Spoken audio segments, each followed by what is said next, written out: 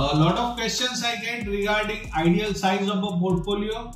Well, it will depend on your age, on your investment cycle, on your investment journey, how far you have reached. But as per thumb rule, you can say your portfolio size, ideal portfolio size should be between 10 to 25 stocks. Never invest lot of money in one particular mutual fund or one particular stock, because there is no company which is too big to fall. Even the mighty Titanic, which was believed, maker of Titanic has said that no, even God cannot sink this ship. Well, Titanic sank, and recently, the people who were trying to explore the ruins of Titanic also sank, right? So there is no company too big to fall.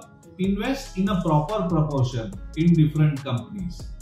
There is no harm in taking help of a financial coach. Even the great Sachin Tendulkar had Ramakant Acharya, who was his coach. If you want to take help of someone whom you trust, there is no harm in it. All the best. Happy investing.